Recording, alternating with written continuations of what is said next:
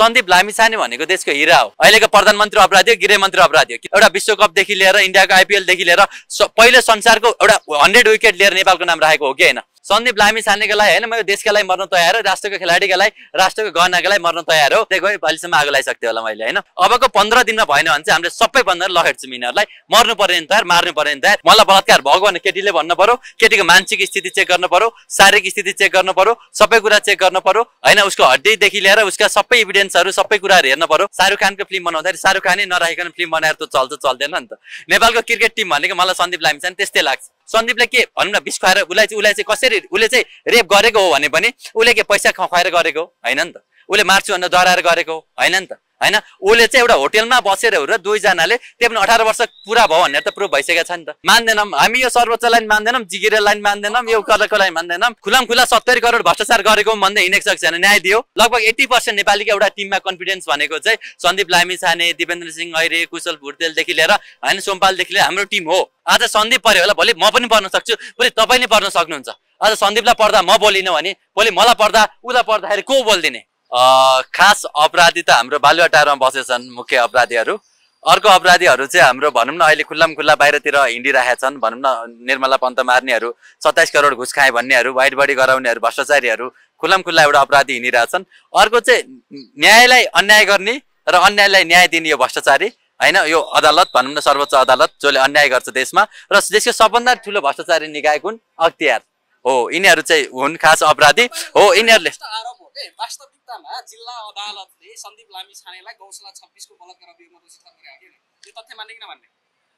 अब गौशाला 26 को दोषी ठहर गरे पनि म एउटा विज्ञ भन्नु त एउटा सुन्नु न, एउटा यो बलात्कार न्याय छोडिदिनु न। न्याय भएको देश भएको यस्तो हालत हुन्थेन नि त होइन। अब के छ भन्दाखेरि चाहिँ यति बलात्कार भएको हो भने मलाई बलात्कार हो भनेर चाहिँ एउटा मेडिकल रिपोर्टदेखि टेस्टदेखि लिएर उसको मानसिक स्थिति जाँच गर्नुपर्छ। र आजसम्म मैले करिब 1000 जना 500 जना जतिको जाँच गरेँ होला कि होइन। बलात्कार भएकाहरूको के बलात्कार भइसकेपछि बलात्कार भएको हो कि होइन कहाँ लान्छ? हाम्रो हस्पिटल ल्याउँछ ल्याउँदैन? त्यसपछि कुन विभागमा लान्छ होइन? कुन हेरौँ न त सबै कुरा त्यही देखा त भने हो नि। यदि अपराधी हो भने मलाई बलात्कार भएको भने केटीले भन्नु पर्यो, केटीको मानसिक स्थिति चेक गर्नु पर्यो, शारीरिक स्थिति चेक गर्नु पर्यो, सबै कुरा चेक गर्नु पर्यो होइन। उसको हड्डीदेखि लिएर उसका सबै इभिडेन्सहरू सबै कुराहरू हेर्नु पर्यो। सन्दीप लामिछाने भनेको देशको हिरा हो। तपाईँले आज अपराधी भनिराख्दाखेरि एउटा कुरा हामीले के नबिर्स्यौँ भन्दाखेरि यो देशमा खेलाडीको कमाई 5000 पनि नहुँदाखेरि होइन, एउटा 15000 पनि नहुँदाखेरि एउटा राष्ट्रिय खेलाडीले यहाँ बसेर हाम्रो सुभाष दाइले न्युरोडमा बसेर मोबाइल बेचिराख्दाखेरि त्यो अवस्थामा यो देश म खेल्छु, क्रिकेटर बन्छु, देशलाई चिनाउँछु भनेर आफ्नै बाउबलले आफैले मिहिनेत गरेर हुरेर एउटा अन्तर्राष्ट्रिय रूपमा एउटा विश्वकपदेखि लिएर इन्डियाको आइपिएलदेखि लिएर पहिलो संसारको एउटा 100 विकेट लिएर नेपालको नाम राखेको हो कि होइन? नेपालको नाम अन्तर्राष्ट्रिय रूपमा चिनाएको हो कि होइन? उनीहरूका राम्रा काम हो कि होइन? होटेलमा गएर बसेको हो कि होइन? सहमतिमा बसेको हो कि होइन? होइन। तपाईँ दुई थरी अपराध हुन्छ कि सर? म हजुरहरूलाई सिकाउन चाहन्छु अलिकति कुरा, ज्ञान भएको कुरा। अपराध दुई थरी हुन्छ। एउटा एक्ट अफ कमिसन भन्ने हुन्छ। एक्ट अफ कमिसन भनेको चाहिँ एउटा भन्न अब हाम्रो वेदको अनुसार फेरि छुट्टै हुन्छ, मानस पाप, वाचक पाप र कायिक पाप हुन्छ। तर अङ्ग्रेजहरूको कुहिलेको यिनीहरूले मान्छन् नि त। यिनीहरूको सिस्टममा चाहिँ के हुन्छ भन्दाखेरि act of omission, act of commission हुन्छ होइन। एक्ट अफ अमिसन भनेको के भन्दाखेरि चाहिँ गर्नुपर्ने काम नगर्ने, जस्तो सरकार अपराधी हो, अहिलेको प्रधानमन्त्री अपराधी हो, गृहमन्त्री अपराधी हो, किनभने यसले गर्नुपर्ने काम गरे होइन। र यो भन्छ यो के भन्छ यो स्वास्थ्य मन्त्री नै अपराधी हो। अब शिक्षा मन्त्री अलिअलि गर्न खोजेछन्, अहिले नभनौँ, बाँकी रहेका यिनी मन्त्रीहरू अपराधी हुन् किनभने यिनीहरूले आफूले गर्नुपर्ने काम गरे होइनन् हो। यसलाई अपराध भन्छ, एउटा एक्ट अफ अमिसन भन्छ यसलाई। भ्रष्टाचार, बलात्कार, कुटपिट, हानि यस्ता खालका मुद्दा हुन्छन् नि त होइन। अब मैले तपाईँलाई एउटा कुरा भन्नु पर्दाखेरि चाहिँ अहिले भन्नु त जस्तो बलात्कार गरे भन्नलाई एक्ट अफ इन्टुइसन, एउटा भनेको इन्टुइसन भन्ने हुन्छ। एउटा मेन कुरा भनेको हामीले के हेर्छौँ भन्दाखेरि चाहिँ मेडिकल टेस्ट गर्दाखेरि इन्टुइसन भन्ने कुरा हेर्छौँ। इन्टुइसन भनेको भित्री इन्टेन्सन के हो उसको भनेर बुझ्नुपर्छ कि यति उसको इन्टेन्सन। तपाईँलाई एउटा म्याकनाउटन रुल भन्ने थाहा छ, डुर्याम रुल भन्ने थाहा छ, यिनीहरूका कानुन, यिनीहरूका रुल हुन्। खास बलात्कार भने के, वाट इज रेप होइन? मलाई क्वेसन आएको थियो कि अस्ति इक्जाममा, म सुनाउँछु है त होइन। खास रेप भने के हो? रेप कति प्रकारको हुन्छ? रेप केलाई भनिन्छ? अन्तर्राष्ट्रिय रूपमा केलाई भनिन्छ? नेपाल कानुन अनुसार केलाई भनिन्छ भन्दाखेरि चाहिँ कुनै पनि 2-3टा डेफिनेसन छ, 5वटा कुरा हुनुपर्छ बलात्कार हुनका लागि होइन। केलाई बलात्कार भनिन्छ पहिला बुझ्नु पर्यो। एउटा के हुनु पर्यो भन्दाखेरि चाहिँ होइन, एउटा रेप हुनका प्रकार अफ रेप भनौँ न त। एउटा भनेको चाहिँ के हुन्छ भन्दाखेरि बिना कन्सेन्टमा कोही पनि महिलामाथि जबरजस्ती उसले सेक्सुअल पेनिट्रेसन गर्यो भने त्यसलाई रेप भन्छ, एउटा कुरा है त होइन। अर्को कुरा भनेको चाहिँ यति उसले गरिहाल्यो भने पनि उसले पैसाको लोभ देखाएर या त्रास देखाएर या भनौँ न उसको चाहिँ भनौँ न यो अपाङ्गता या उसको मानसिक स्थितिको फाइदा उठाएर गर्यो भने पनि त्यसलाई रेप भनिन्छ हैन र स्ट्याचुरी रेप भन्ने हुन्छ भनौँ न यो भन्नु सन्दीपले सुरुमा लागेको केस भनेको नाबालिगवाला नाबालिग भनेको के हो त्यसलाई चाहिँ कसरी भनिन्छ के भनिन्छ भन्दाखेरि चाहिँ यति 16 वर्ष अन्तर्राष्ट्रिय मेरो कानुन अनुसार चाहिँ 16 वर्ष हो हैन हाम्रो कानुन है त हाम्रो छुट्टै सरकार छ यहाँ लेखेको छ युवा सरकार भनेर हैन अनि के छ भन्दाखेरि चाहिँ अब अन्तर्राष्ट्रिय रूपमा तपाईले स्ट्याचुरी रेपको उमेर भनेको देश अनुसार फरक हुन्छ न्युजिल्यान्डमा 11 वर्ष छ अमेरिकामा 13 वर्ष छ हैन कुनै कुनै देशहरुमा लन्डनमा 14 वर्ष छ हाम्रोमा चाहिँ 18 वर्ष किन हुनु पर्ने यो कानुनै गलत छ एउटा कुरा अर्को कुरा सन्दीपको केसमा सन्दीपले के भन्नु न बिस खुवाएर उलाई चाहिँ कसरी उले चाहिँ रेप गरेको हो भने पनि उले के पैसा खुवाएर गरेको हैन नि त उले मार्छु भनेर डराएर गरेको हैन नि त हैन उले चाहिँ एउटा होटलमा बसेर र दुई जनाले त्यो पनि 18 वर्ष पुरा भयो भनेर त प्रुफ भइसकेको छ नि त तपाईले भन्नु भएको मलाई नि थाहा थिएन त्यतिखेर हैन भनिसके पछाडी चाहिँ अब यो हुँदा हुँदै उसको इन्ट्युसन भनेको रेप हो उले केटी नपाउने मान्छे हो हैन नि त अनि यो भइसकेपछि अब अदालतकै कुरा गरौँ न सर्वोच्च अदालतकै कुरा गरौँ न त हैन दिनमा कतिवटा बलात्कार हुन्छ नेपालमा मान्दैनौं हामी यो सर्वोच्चलाई मान्दैनौं जिगिरेलाई मान्दैनौं यो कलकलाई मान्दैनौं अब हामीले के गर्छौं भन्दाखेरि आज हामी माइती घरमा यहाँ जम्मा भएर अहिले भर्खर हाम्रो 9 जना साथीहरु कलङ्कीमा आमरण अनसन बस्नु भएको छ एउटा सन्दीप लामिछानेलाई न्याय दे किसानलाई अधिकार दे व्यवसायलाई अधिकार दे सबैलाई दे भनेर हाम्रो सागर थापादेखि लिएर प्रहलाद देखि लिएर हाम्रो महिलाहरुदेखि लिएर हैन उद्योग वाणिज्य संघदेखि लिएर सबैको मान्छेहरु हाम्रो अञ्चलमा हुनुहुन्छ आज हामी यहाँ एउटा टोली आछौं एउटा टोली हामी यहाँ किन आएको भन्दाखेरि चाहिँ पहिला सुरु माइती घरबाट हामीले आवाज दिनका लागि यहाँबाट हामी कहाँ जाँदैछौं पाटन अदालत जाँदैछौं पाटन अदालतमाथि हाम्रो किन विश्वास छैन भन्दाखेरि चाहिँ कतिखेर विश्वास मर्यो भन्दाखेरि चाहिँ यिनीहरूले देशका लागि अहिलेसम्म 20 वटा बलात्कार हुँदै कति जनाले बलात्कारले न्याय पाएछन् हैन अस्ति भर्खरै एउटा कान्तिपुरको छोरोले या गाडी हानेर मारेको हो किन न्याय दियो खुलामखुला 70 करोड भ्रष्टाचार गरेको भन्दै हिँडेको छ न्याय दियो हैन अस्ति भर आरती शाह यहाँ कति दिन अञ्जन बच्ची न्याय दियो अस्ति भर्खरै निर्मला पन्तदेखि कतिवटा बलात्कारका घटनाहरू भए कसैले न्याय पाएनन् नि त सर अब खास के भयो भन्दाखेरि चाहिँ हैन सन्दीप लामिछानेका लागि हामीले चाहिँ अब देशैभरिबाट हिजो आन्दोलन पनि गर्यौं राम्रो पनि भयो आज पनि हाम्रो त्यहाँ आन्दोलन छ अहिले पनि हामी अनसन बसिरहेछौं हैन मिडियाहरु सबै आइराख्नु भएको छ सबैले खिचिराख्नु भएको छ अहिले पनि हाम्रो उता कलङ्कीमा अनसन जारी छ हामी त्यही गएर सबैलाई हेरेर आएको त्यो सँगसँगै अझै एउटाले आत्महत्या पनि गर्नुभएछ व्यवसायले हैन उहाँका लागि पनि हामीले अलिकति आवाज उठाएर आएको हिजो साझा हावाहुरी भएर उरेर हाम्रो पशुपतिको जुन आरोग्यलाई भत्काइसके पछाडी चाहिँ त्यसलाई असु तसु गरेर कोठासोटा मिलाएर त्यो हामीले मिलाएर आएको आज चाहिँ हामीले चाहिँ एउटा के भन्दाखेरि हामीले 3 बजे यहाँ गरेर हामी खास बन्द नहुँदै जाम भन्ने थियो तर हाम्रो चाहिँ के भन्दाखेरि सन्दीप लामिछानेको लागि हैन म देशका लागि मर्न तयार हो राष्ट्रको खेलाडीका लागि राष्ट्रको गहनाका लागि मर्न तयार हो हैन त्यो हुँदाखेरि चाहिँ हामीले चाहिँ के मात्र भन्न खोजेको भन्दाखेरि आज हाम्रो जुन आन्दोलन छ अब सन्दीप भाइको 10 दिन मात्र बाँकी छ करिब 10-15 दिन बाँकी छ उले खेल्न पाउने टाइम हैन अदालतले दिनका दिन अदालतले अहिले भर्खरै भन्नु पर्दाखेरि बिचारा दिन मुद्दा छ नि त अहिले पनि कि त खेल्न दिन बिग्रिन्थ्यो यिनीहरुको बिग्रिन्थेन नि त हिजोको अस्तिको दिनमा अस्ति भन्नु न 23 गते बिहान 10 बजे पहिलो पालोमा आएको पहिला हुन्छ कि पछिल्लो पहिला हुन्छ आफै भन्नु हैन किन नमिल्ने हैन थाहा छ के थाहा छ हैन थाहा छ हैन अब एक नम्बर म पनि यही लडेको सर्वोच्चमा हैन रिट सिट पनि दायर गरेको दुनिया गरेको हैन त्यस मुद्दा हारे जिते ठुलो धन्न हारे है जिते गए अहिलेसम्म आगो लगाइसक्थ्यो होला मैले हैन अनि यति भएको भए भन्नु न त त्यहाँ पुगेको भए हैन अनि त्यो भइसके पछाडी चाहिँ के छ भन्दाखेरि हामीले के बुझ्नु पर्यो भन्दाखेरि हैन हामीलाई प्रहर भन्दा नि बाध्यता हो के सर यो सर्वोच्च भने के छ भन्दाखेरि अब एक नम्बर भएको पालो चाहे पनि ल्याउन सकिन्छ के यो सर्वोच्चको डिसिजन हुनुभन्दा अगाडि सर्वदलीय बैठक बस्छ थाहा छ हजुरहरुलाई हैन त्यहाँ कोला फसाउने कोला नफसाउने त्यहाँबाट निर्णय हुन्छ त्यो भन्दा अगाडि एम्बेसीमा निर्णय हुन्छ यिनीहरुको अनि मलाई यहाँ सर्वोच्चमा लड्दाखेरि के भने थाहा छ त इन्डिया गरे इन्डियन एम्बेसीमा गरे एकचोटी जोक इन्डियाले भनेको मान्छे भने तैँले जित्छस् भन्थे परेन जित्नु यस्तो चाहिएन भन्ने हो त्यो चेयर पर्सन र सेरेला गरे एकचोटी रिक्वेस्ट गर उनीहरुकै सरकार छ हैन के छ उनीहरुले चाहिँ तँलाई लड्न दिन सक्छन् भन्थे चाहिएन यसरी भनेर गरेको भनिसके पछाडी तपाईले एउटा कुरा के बुझ्नु पर्यो भन्दाखेरि चाहिँ यदि यो देशमा न्याय भएको भए यदि यो देशमा साच्चै मान्छेले न्याय पाउने भएको भए यतिकै यो देशमा साच्चै व्यापारीहरु किसानहरुको सबैको आवाज सुन्छ भन्ने भएको भए र सन्दीप भाइ भनेको एकदम एउटा गाउँबाट आएर एउटा गरिब परिवारबाट आएर आफैले दुःख गरेर आफैले मिहिनेत गरेर आफैले खेलेर एउटा संसारको बेस्ट प्लेयर अवार्ड पाएको हो त भने एउटा फर्स्ट 100 विकेट भनेको त संसारको सर्वश्रेष्ठ खेलाडी भएको हो नि त हैन तपाईलाई थाहा छ यो अध्यादेश भने राष्ट्रपतिले आम आफै कोला दिन्छ कहिले राष्ट्रिय खेलाडी यस्तै गहनाहरु केही कुरा फस्यो भने उनीहरुलाई एउटा सिधै गरेर हो र उनीहरुलाई यस्ता काममा नरकोस् भनेर चाहिँ राष्ट्रपतिले माफी दिएर उलाई अन्तर्राष्ट्रिय खेलमा खेलाउने खास त यो भन्दा बढी रोइलो गर्न यो भन्दा बढी गर्नुपर्ने हो खास जनता बढी संयमित भएर हो हैन यो कम भएको छ यहाँ खास जनताको साथ पनि त्यति साह्रै पाइएको छैन कमेन्ट त राम्रै गर्छन् सबैले हैन तर फिल्डमा उत्र्यो देशभरि लाग्यो भन्दा लागेको छैन सोच्नु त ल एउटा भनौं न राष्ट्रिय टिम छ एउटा नेशनल टिम हामीले नेशनल टिममा के छ भन्दाखेरि चाहिँ तपाईँलाई एउटा भन्नु एउटा फिल्म बनाउँदाखेरि शाहरुख खानको फिल्म बनाउँदाखेरि शाहरुख खानै नराखिकन फिल्म बनाएर त चल्छ चल्दैन नि त। नेपालको क्रिकेट टिम भनेको मलाई सन्दीप लामिछाने त्यस्तै लाग्छ। अहिलेसम्मको सबभन्दा भरपर्दो र सबभन्दा अन्तर्राष्ट्रिय रूपमा हामीले दुनियाँभरिलाई हराएको टिम हो कि होइन?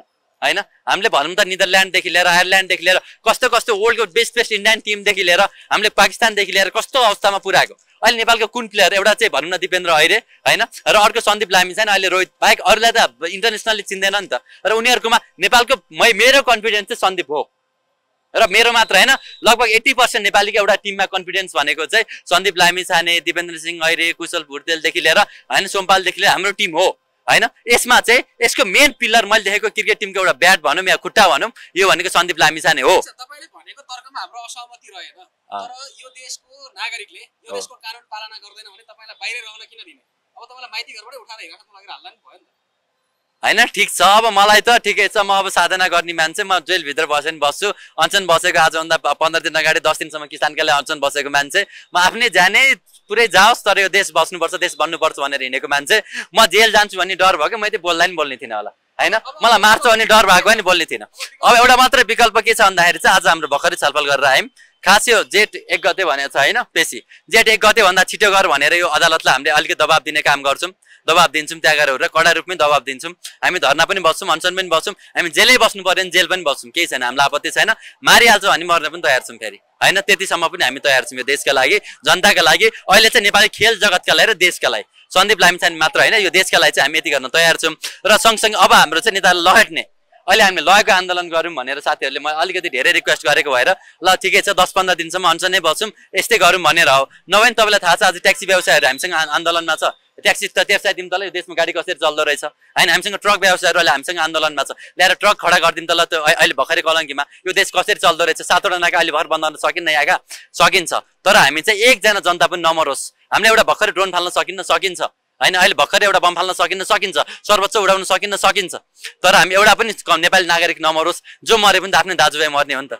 चोरै न्यायाधीशै छ भने पनि बरु त्यसलाई पछि श्रम शिविरमा पठाउँला, ढुङ्गा बोक्न पठाउँला, माटो बोक्न पठाउँला, किन बेकार मार्नु, ज्यान किन लिनु भनेर हामीले त्यसरी बचाएर आयो। भ्रष्टाचारी नै छ भने त्यसलाई पनि उतातिर पठाउँला, ढुङ्गा बिहानदेखि साँझसम्म भागेछ नि गोली ठोकिदिउँला भनेर चाहिँ हामीले त्यसरी बचाएर आयो। अहिले हामीले बालुवाटारमा हान्दाखेरि त चोर मात्र मर्दैनन् नि त, वरिपरिका राम्रा मान्छे छन् नि त, 1-2 जना, कोही भित्र पुलिस होलान्, आर्मी होलान्, सेक्युरिटी होला, सबै होला, तिनीहरू किन मार्नु भनेर हामीले संयमताका साथ हामी बस्या हो। तपाईँलाई भन्नु त नेपालको रकेट बनाएको त हामी, सेटेलाइट बनाएको हामी, ड्रोन बनाएको हामी, थाहा छ त, देख्नु भएको छ त। बिगार्न सजिलो त छैन, ब्याक्टेरिया भाइरस बनाउनु केही पनि गाह्रो छैन क्या। तर हामी त बुद्धको देशमा छौँ, हामी त शिवको देशमा छौँ, हामी त सत्य सन्त भन्दै हिँडेको मान्छे, हामी त शान्ति भन्दै हिँडेको भनेर चाहिँ हामी अझै 10-15 दिन चाहिँ अझै धैर्य गरौँ, अन्तिम एउटा मौका दिउँ भनेर हामीले 1-2 हप्ता चाहिँ शान्तिपूर्ण रूपमै यसलाई लाने भनेर निर्णय भएको छ देशैभरि रूपमा।